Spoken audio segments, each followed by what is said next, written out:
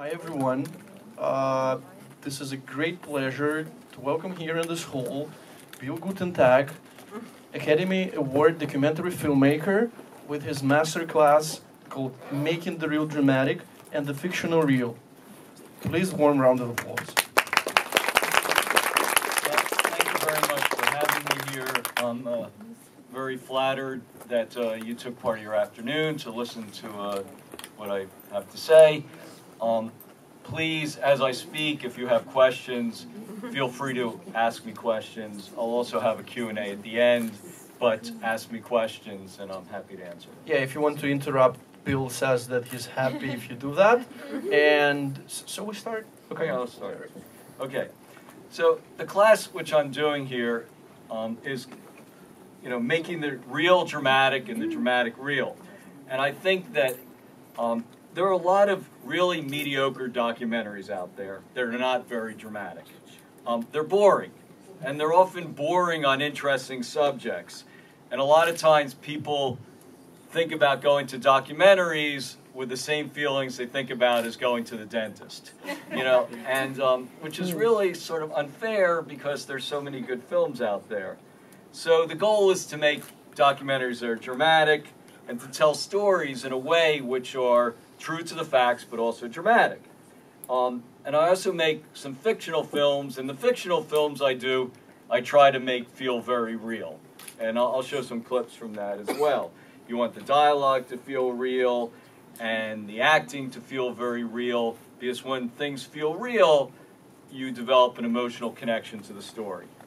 So I'm going to speak a little bit about film openings, what drives a story, characters, dramatic and memorable moments, and more.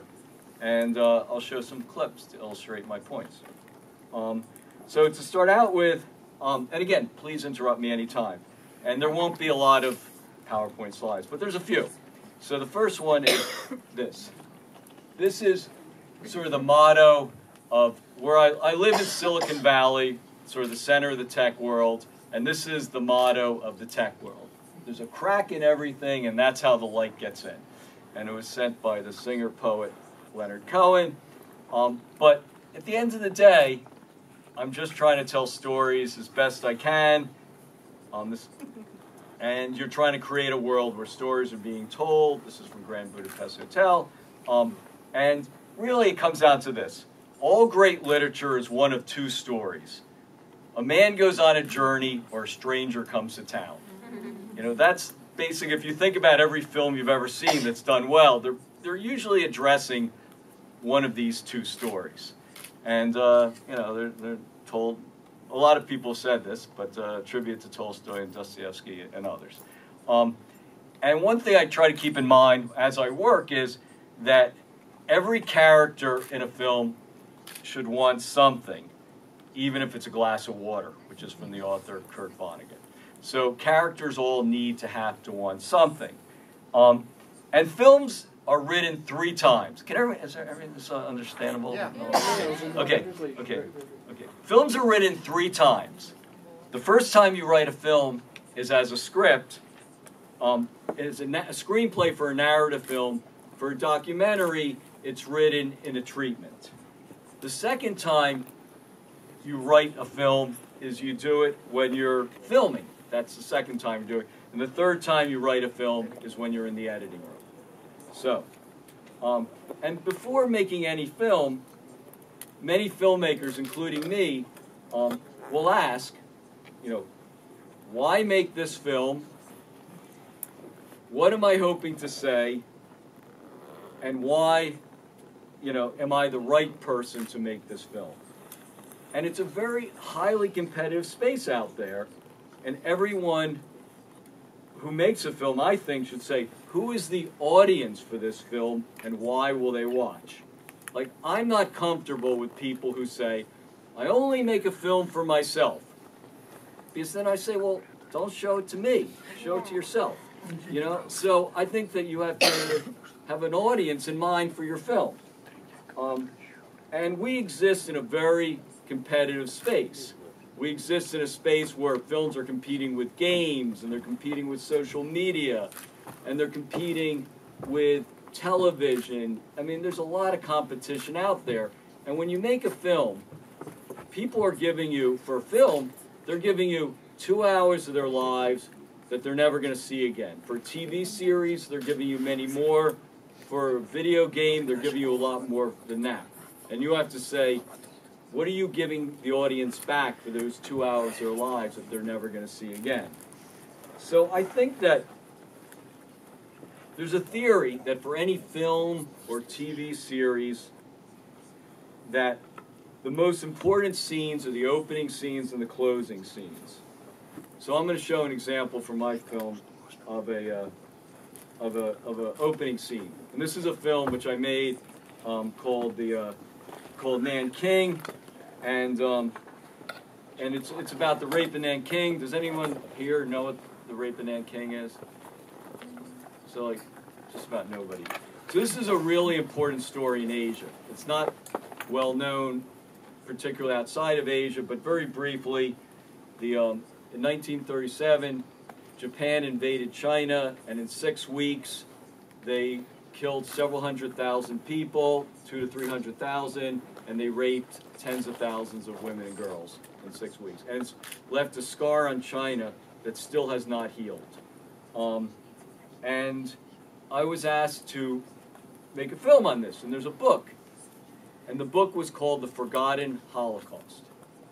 And I thought the words forgotten and Holocaust should not be in the same sentence, but I didn't know how to make the film.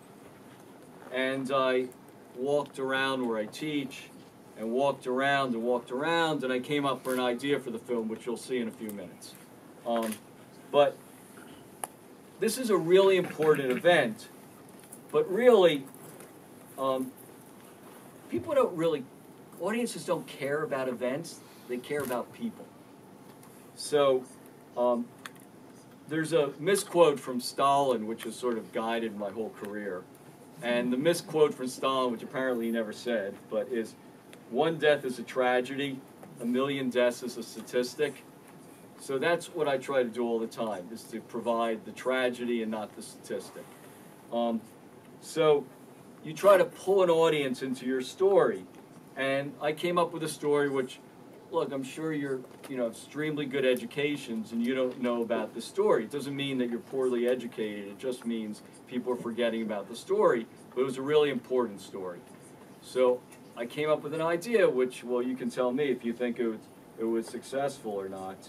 But I'll show the first, this is the first 6.5 minutes of the film. It's a film called Nanking, and the film originally premiered at the Sundance Film Festival. Storytelling point of view, you have to open strongly. I mean, I should also say on this film, I put actors in here. I'm guessing you recognize some of these people. This is Woody Harrelson and some well-known people as well. And it was also a way of selling the film. For example, I worked on this film for a year and a half, and Woody Harrelson worked on the film for 1 day. But when it came time to get out there and promote the film, Woody Harrelson was out there doing interviews, which was great for the film. And what's interesting is, I don't think most people care particularly about this subject, but it had a way of sort of connecting with people, and the film played all over the world, and that's what you're trying to do. You're trying to have a film that can play in Mexico or in Stockholm or wherever, and you want it to reach all sorts of people, and for a while we were this film became the highest grossing theatrical documentary in Chinese history, so you hope in some small way that you're continuing to keep the history alive, but from a story point of view, I just wanted to talk about openings are very important. There's research presented in this book, Blink. Has anyone heard of the book, Blink? No. Okay, you've heard of Blink. So, good. So Blink is a book by Malcolm Gladwell, and basically what it says is your first impression of something is really, really important, right? So if you think about, he starts out the book, the Getty Museum in Los Angeles bought a Greek sculpture, and they paid a fortune for it, and they were very proud of it. And they brought in the head of the Metropolitan Museum of Art in New York, one of the leading art people in the country. The person walks in, sees the sculpture, and says, "That's a fake." And they say, "No, no, it's not a fake. We paid all this money for it. We had it dated. It's not a fake."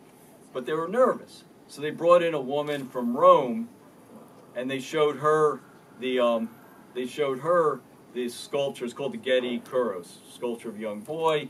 She walked into the room and said, "It's a fake," you know, and in fact it was a fake. But there's something about the first time you see something that leaves a huge impression on you. So the idea is, if you have a bad opening, it's hard to recover from a bad opening in a film.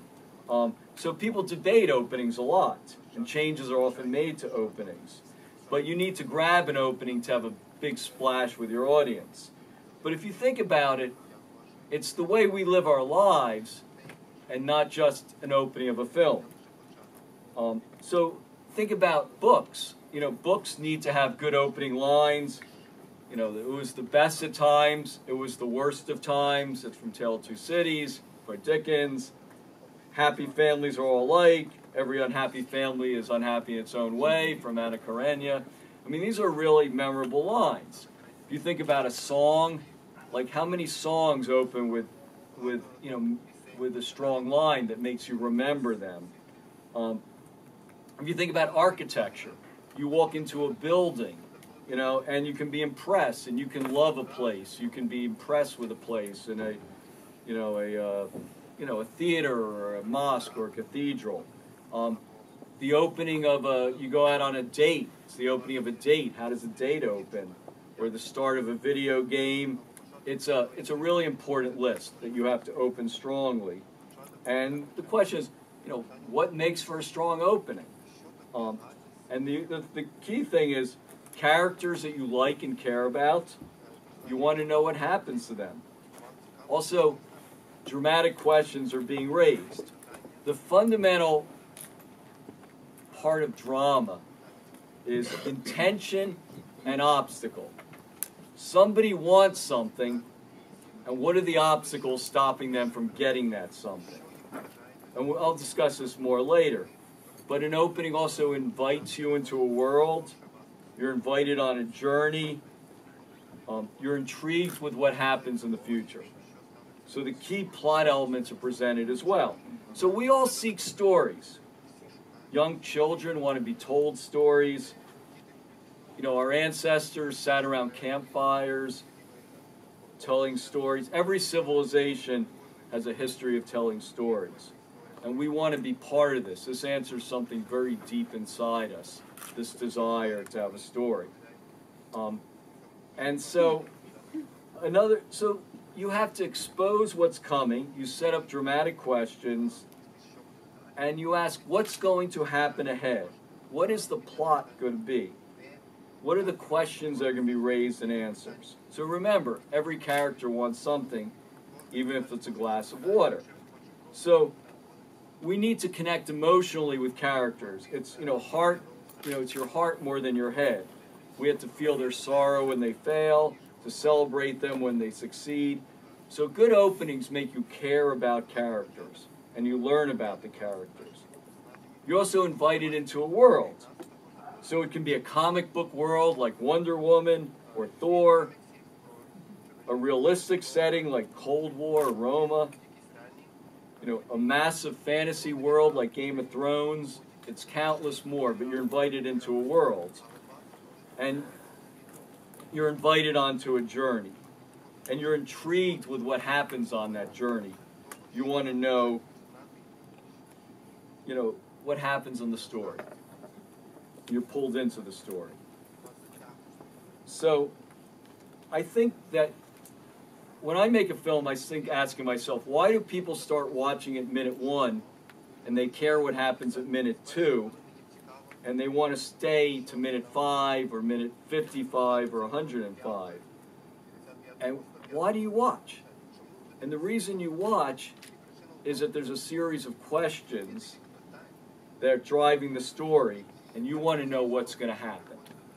So I'm going to show another clip from this film, which is later on in the film, and it's just another section, and gives you another indication of what's going on in the story. See, as I said, the fundamental part of making a film is intention and obstacle. It's like, so there has to be a clear intent and there has to be a clear obstacle. And this is what creates the problem. Somebody wants something, and what is going to stop them from getting it? You know, this is the basis of the drama. So if you think about it, there's a broad definition of what's obstacle. You know, for example, in Game of Thrones, if you watch that, the obstacle is everyone, like Daenerys, and wants to sit on the Iron Throne, and everyone's trying to stop her from doing it. But a lot of times, obstacles can be much subtler. So for any story to succeed, you have to have questions, and the questions are, you know, what will happen on the end, and what's going to happen along the way. And the best way to achieve this is with a character or characters that you truly care about and want to know what happens to them. The good, the bad, pain, joy, what is it? But you want to care what happens to them. You want to celebrate with them when they succeed, and you want to feel empathy with them when they fail. So you try to get pulled into the world of film. So you're not thinking about your sore knee from yesterday's jogging or grocery shopping you have to do, but you're pulled into the story, and you're hooked by the story. Whether it's, you know, Roma or Quiet Place or Wonder Woman, you just want to be pulled into that world. And the way you pull somebody into that world is you need a sharp focus on what your character wants and what are the obstacles, you know, to get it. So, and then once you start this, your audience should stay engaged. So as a general rule, there is, in Act 1, you chase your hero up a tree. Act 2, you throw rocks at your hero. And Act 3, you bring your hero down from the tree. So that's sort of the basic arc of what drama is, what keeps an audience involved.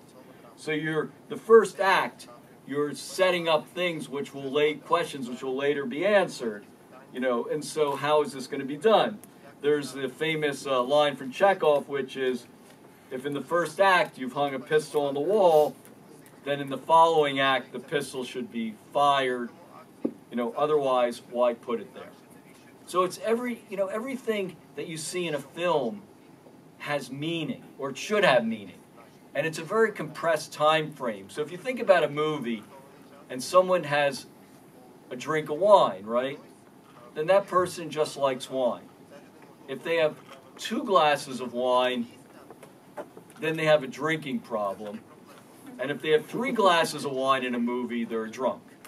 You know, because it's a drinking, we bring our expectations to a movie and we read into things. It's almost like when you see a movie and you have a young woman and she's nauseous, well, she must be pregnant. You know, we're bringing in our expectations into a movie.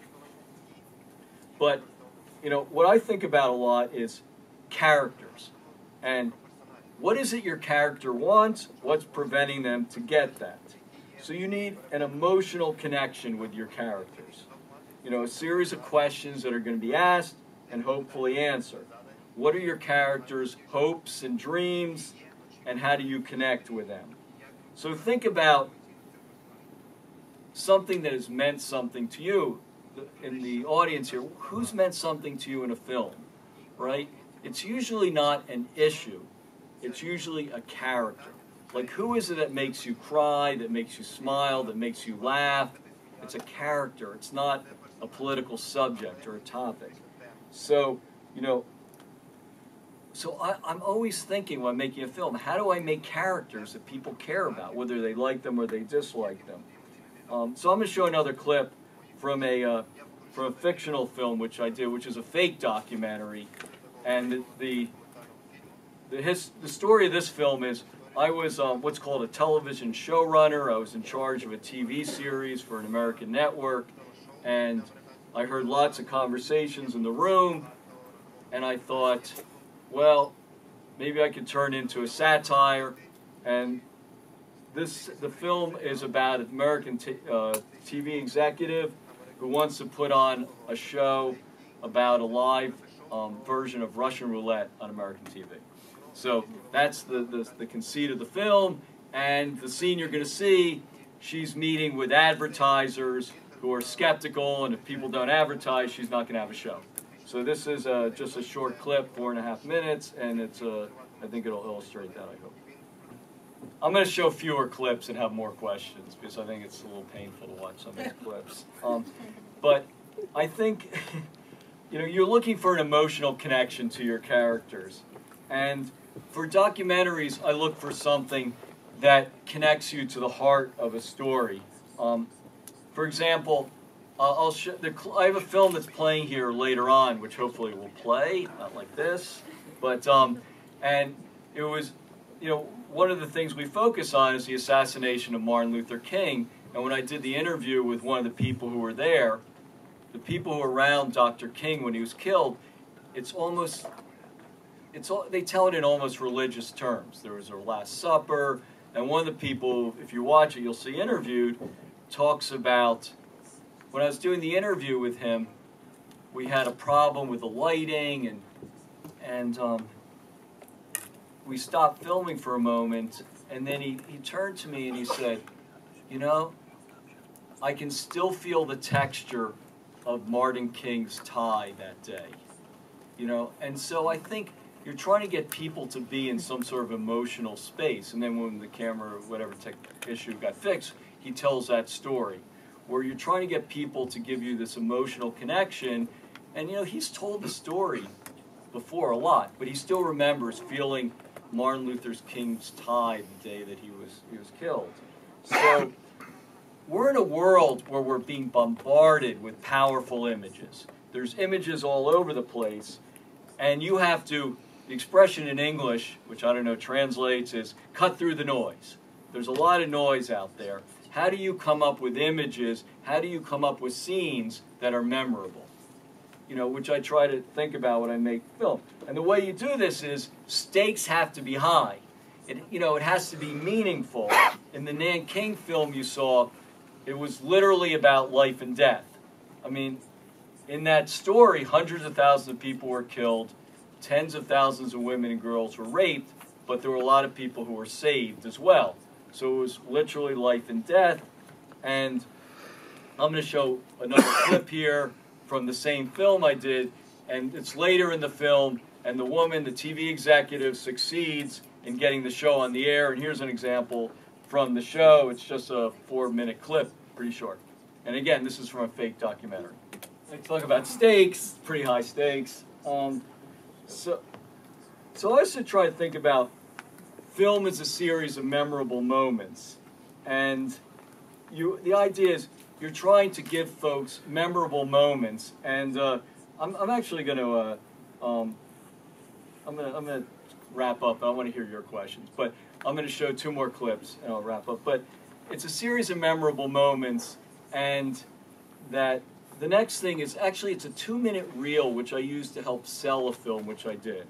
So I did a film recently about an Australian journalist who did 9 tours, meaning year-long,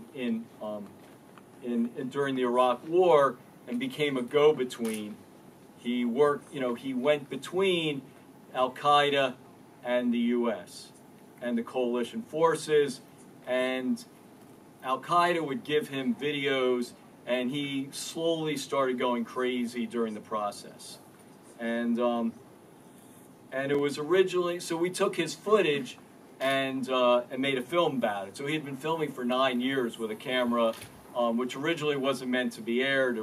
We just took this footage, made a film about it, but it was hard to get people to fund the film. Like, no one really wants to do a film about the Iraq War. You know, it's like I can't speak for this part of the world, but, you know, American audiences don't want to see films about the Iraq War. They don't care. You know, I mean, there are these really important issues. You know, people don't want to hear the word Iraq, Afghanistan, Gaza Strip. They don't want to hear it. You know, I mean, it's in the paper. They don't want to hear it. So the idea is, how do you make a film that people actually want to see? And part of it was focusing on this character who was kind of a brilliant journalist, but by being there for like all these years, it really took a toll on him. And we made a 2-minute reel, and this is how films are sold now. You make a 2-minute reel, and with that 2 minutes, you hope people will want to buy it. So in this case, the film was largely funded by the Australian government, but it premiered on HBO in the US and playing all over elsewhere. So this is a 2-minute reel, and I show this reel as something you can do to help sell a film. So here it is. Look, if you think about it, you have to get money to do films. So if you're a novelist, you need a laptop and an espresso, right? If you're a painter, you need a canvas and some watercolors. But if you're a filmmaker, you need money. And this is how we got the money with this 2-minute trailer. This helped us get the money for the film, which went on to HBO and other places. So I'm going to just show one more clip and then wrap it up with a couple of slides. But I mentioned before that films are written 3 times. They're written in a script or an outline. They're written when you film, and they're written when you edit. So the next clip I'm going to show is a film called Soundtrack for Revolution, which is going to be playing another hour from here. But this is a story of the American Civil Rights Movement, a nonviolent movement which changed the face of the United States. But the stories are being forgotten. It's becoming like World War I. It's a powerful story, but people don't know about it. It's just the march of history. Children in school don't know about it. They're not being taught it that much. And we were looking for a way of bringing it alive. And I should say, I don't make these films by myself. Like the Nanking film I saw, I think we have 150 people in the credits. With all these films, there's a lot of people that work on it. And the film is saying now is, how do you keep the story of the American Civil Rights Movement alive? And one way is you have modern musicians tell the story of an old story. And so I'm going to show one clip from it, and little luck it'll play. And then I'll just say a few things and take questions. Okay? A film is really, it's really like a film's really like a startup. It's like, what is a startup company? It's an idea, some money, and some talented people. And that's what you're trying to do in a film. You want a good idea, you want some money that can help you make that idea, and you want some talented folks on the film. And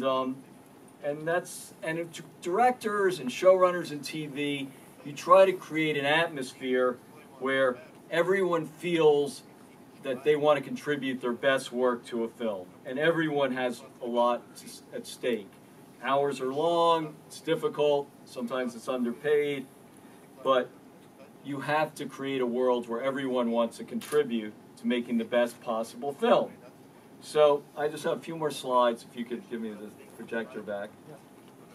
So please keep this in mind, that you have to keep moving. A lot of films don't move, so this is not a new idea. A body at rest tends to stay at rest. A body in motion tends to stay in motion. You got to keep driving the story forward. I constantly think about, is it boring? Is the story moving forward? How am I moving it forward? And also, we're in a world of shortened attention spans. So in 2000, our attention span was 12 seconds, average attention span. Our attention span today is 8 seconds. A goldfish has an attention span of 9 seconds. So we have a shorter attention span than a goldfish.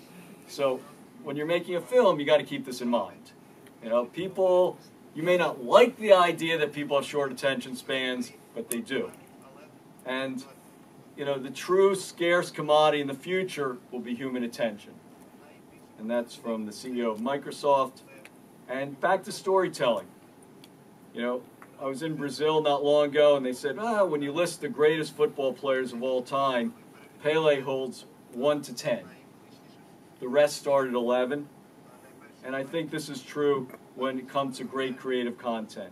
A great story, powerfully told, holds positions 1 through 10. The rest start at 11. So, hope this is of some help, and I'm happy to answer any questions. How do you actually avoid the predictability? in the script. Because very frequently the movies and the scripts are criticized for being predictable. Like you can guess what's going to happen next. How do you avoid that? Yeah, and with documentaries, you always have talking heads. You know that. That's a really good question. I sometimes am on an airplane and when not listening to the sound, and I know exactly what's going to happen because it's so predictable. So, the object is don't. I mean, if you feel like you're doing predictable things, you try not to do it. I don't think there's not a magic bullet. You just have to be aware that you're being too predictable. And that you have to think about it all the time. You have to think about every shot, everything that somebody says. I mean, this is like as old as filmmaking. It's if you show a picture of you and the next shot is an ice cream cone, that's a happy scene. A picture of you and the next shot is someone with a knife, you have a different set of emotions. But I think you have to think about it every single shot of the movie that you've done. Okay, the next one. Oh, okay, the lady, here, right here. Hello, здравствуйте. Можно на русском? Can I Okay, give yeah, you? sure. Okay, sorry. Okay, no, we have to turn it on first. Sorry, and hold it. Yeah, okay.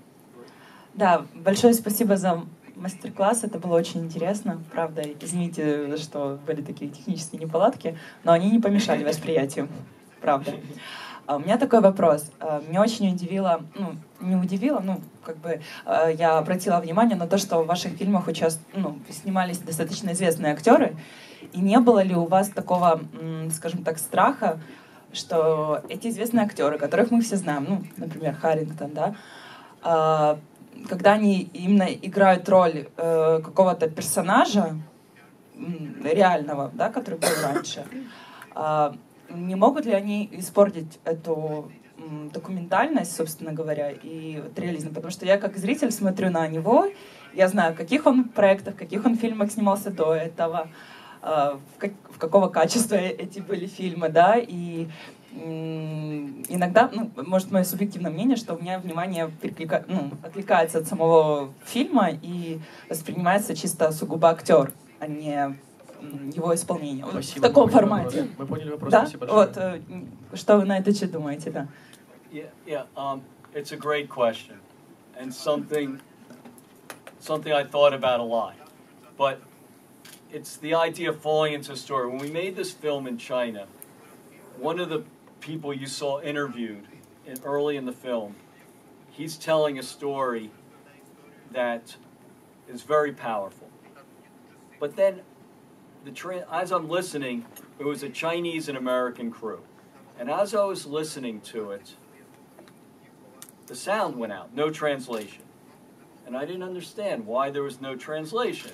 I have a really good sound crew and good translators, and then I realized there was no translation because the translators were crying so hard they couldn't continue translating. So a moment later, or a couple of moments later, they come back on and they tell the story that he told. And at that moment, I started crying, the same way the translators are crying. And I looked around, and the cameraman said he had trouble looking through the camera. He had so many tears flowing down. We're all sitting there, and later, as this happened, I said to myself, I don't know if this translates, it said, don't fuck it up.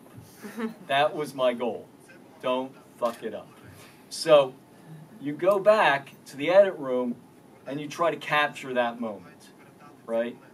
And to your point, you hope that people forget that it's Woody Harrelson. All, as it said in the beginning of the film, all the letters were things that doctor wrote. He was the only doctor, Western doctor in Nanjing.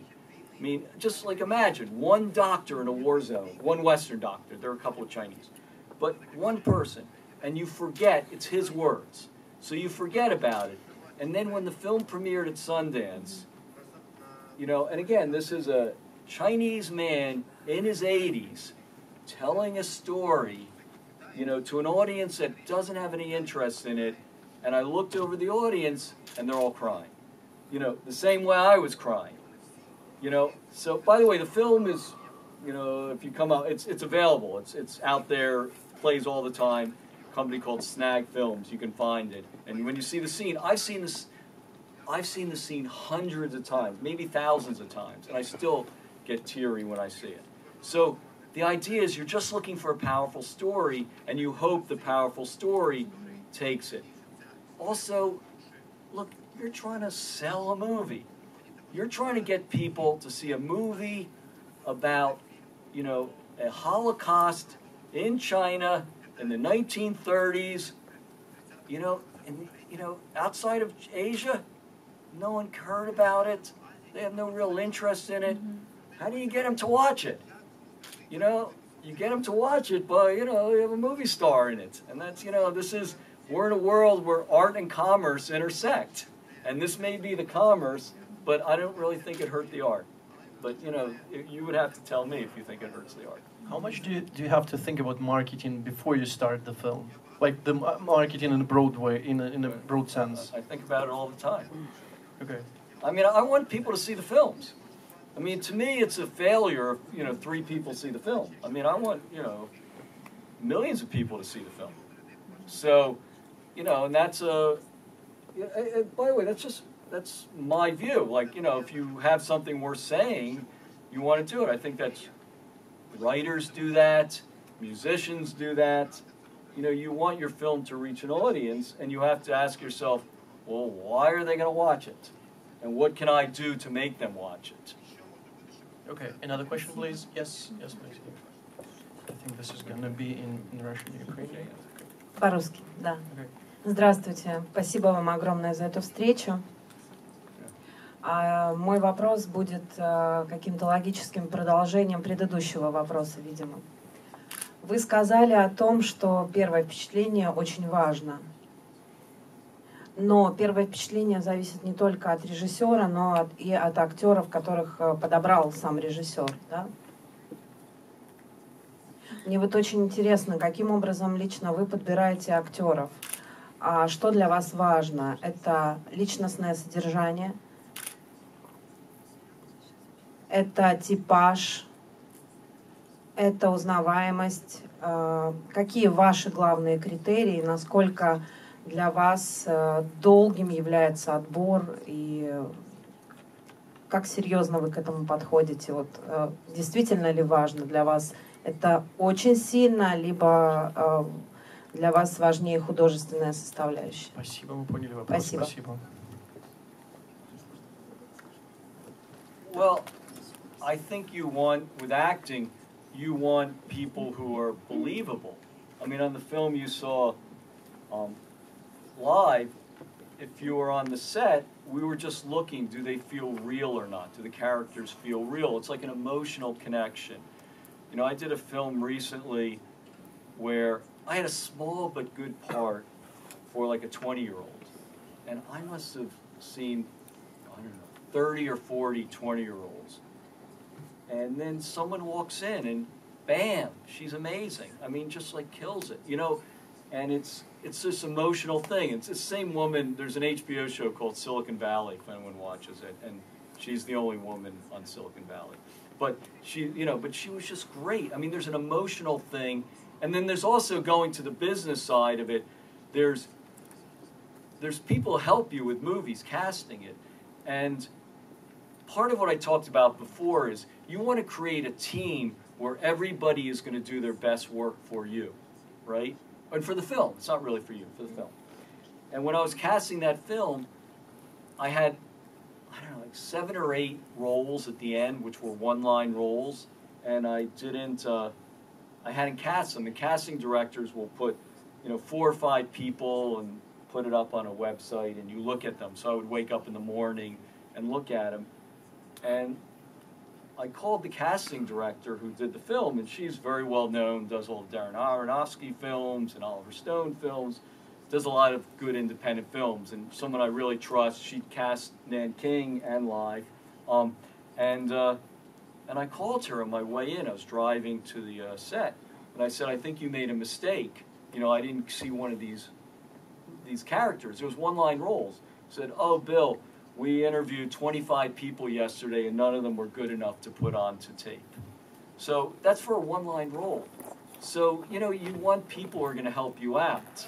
So yeah, and I think again, it's an emotional connection. There's a famous line, supposedly true, from Sir Laurence Olivier, where a young actor goes up to Sir Laurence Olivier and says, I really want to be an actor. And Sir Laurence Olivier says, great, don't get caught.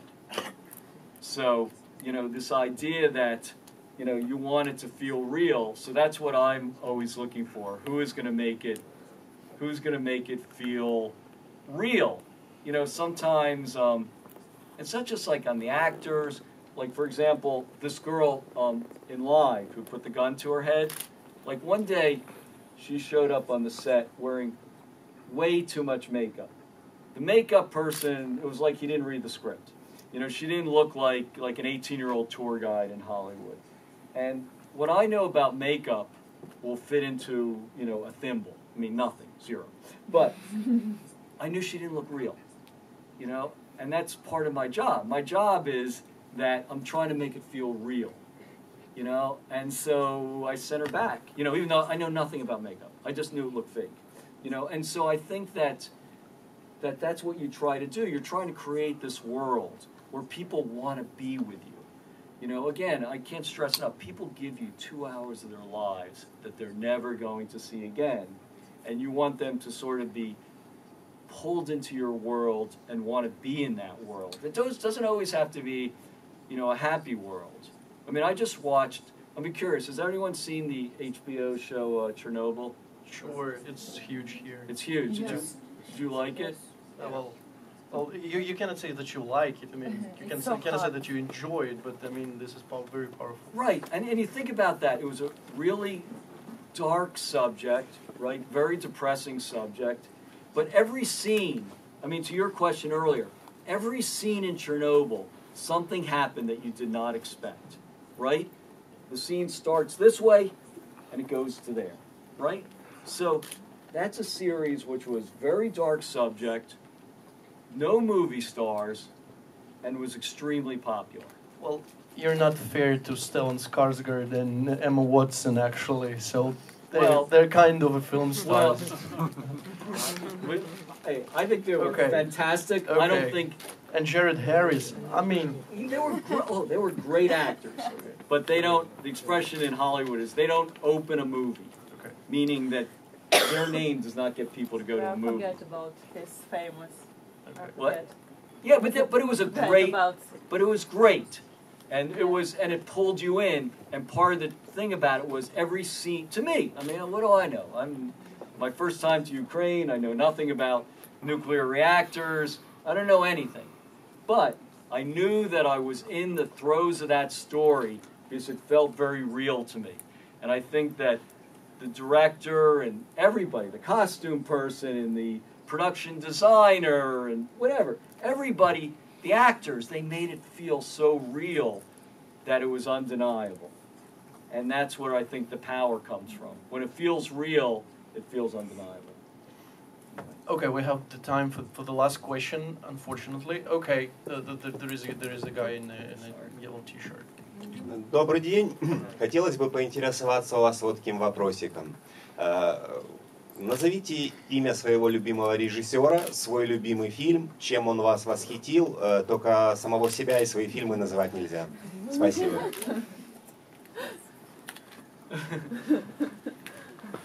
Well, first of all, don't worry. I wasn't going to give my own my own name. Well, there's a little bit of a story. And I think that in terms of the director, there's two theories about foreign directors doing people who come to other countries to make films. One theory is they show up at a country and they don't know the first thing about the culture and they make dreadful movies about it. The second theory is you come to a country and you see the country better than the people in the country see themselves. So my favorite director is Ang Lee, who is a Taiwanese director who lives does mostly films in the United States. And I think he's the best director on the planet. And that's my favorite director. And my favorite film is Casablanca. Okay, it's a predictable choice. Okay, thank you very much. Guten Tag, everybody. Thank you very much. Thank you.